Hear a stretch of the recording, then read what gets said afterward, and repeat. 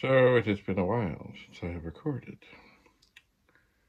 and I'm hoping to get caught up a bit today. I want to get back to testing Rudy's pet video interface. I kind of hurt it.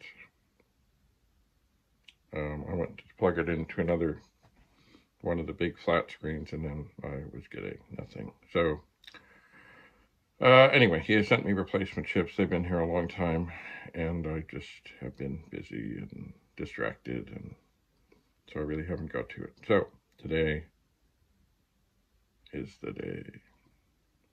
Thanks for coming. Stay tuned.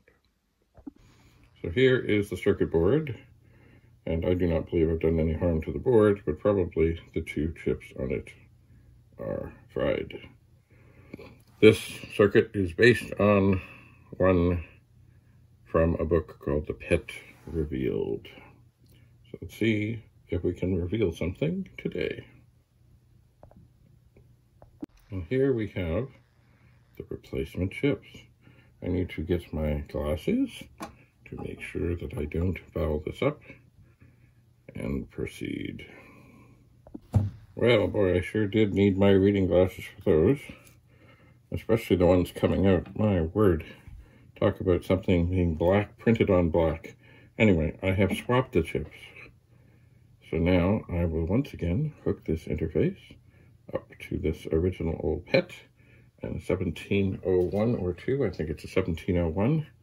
And we'll see if we have things back to at least as good as they were before.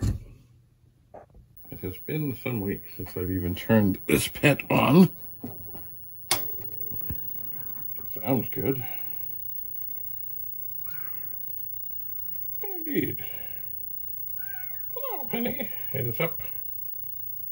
Yes, the call of the pets. Hello, Penny. Okay, I'm coming.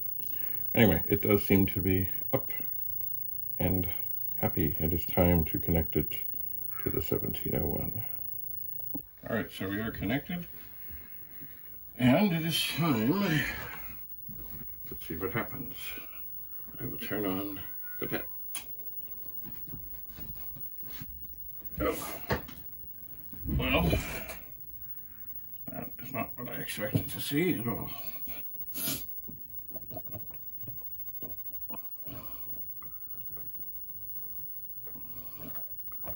What? Oh, wait. I see something. Oh my. Just pop that out for a second. Pop that back in. Well. Oh, now, this is also the interface that has a potentiometer on it. I'm going to turn that. Let's see what's what. And I have not moved it. Boy, that is not happening. All right, I'm going to turn the pet off. I'm just going to reseat everything here. Maybe I don't have everything in just so. There's also a power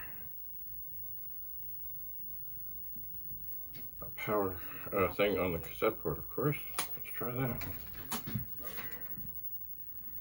Oh, Rudy, what's going on? What have I done?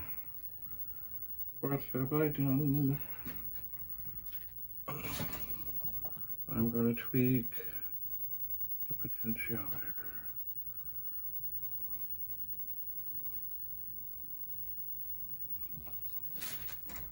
Maybe I should tweak the cable. Maybe I'll just give this a little shake around. Well, this is not at all what I was expecting.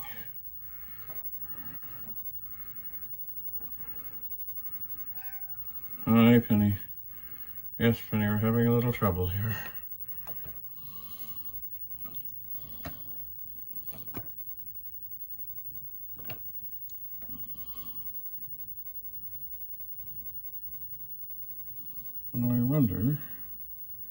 if in the midst of all this, I hurt something else on the interface. I'm just trying to get it somewhat stabilized.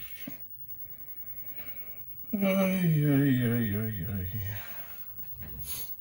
pet seems fine. Although, you know, who knows? Whatever I did, maybe I hurt something inside the pet as well.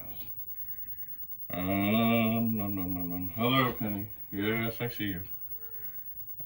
It is doing interesting things, this monitor is. I'm not sure how much you can see. It does seem to be getting brighter as it hits the bottom.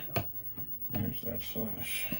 Anyway, I'm not sure how much you can see there.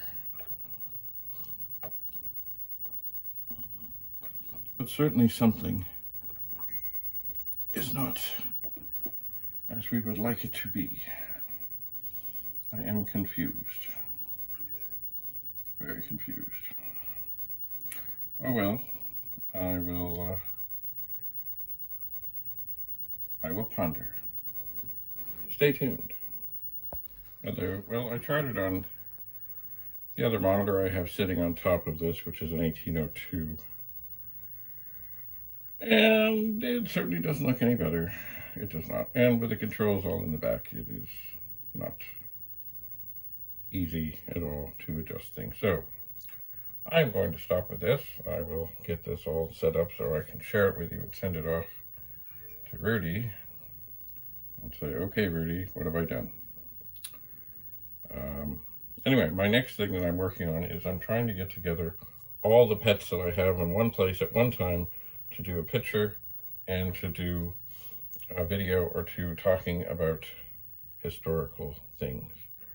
So I think I will proceed with that and ponder what up with this. So, thanks so much for coming. Any comments or suggestions, of course, are always welcome. Bye for now.